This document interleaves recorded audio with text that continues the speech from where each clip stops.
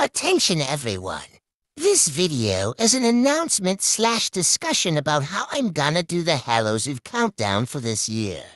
If this isn't the content you come to my channel for, then that's fine by me and you have full permission to leave and check out one of my other videos.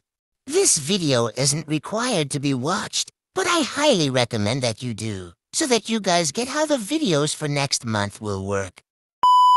So the videos for this month aren't all gonna be Halloween or horror themed, and they aren't gonna be scheduled for specific days due to the fact that I haven't had the time to work on as many as I wanted to. So instead, I'll just be releasing both regular videos and probably only 3 or 4 Halloween videos. And another thing, people last year complained about how the intro I made was longer than some of the videos. For example, the intro last year was 35 seconds long, and this video below would have been only 12 seconds long if the intro wasn't there.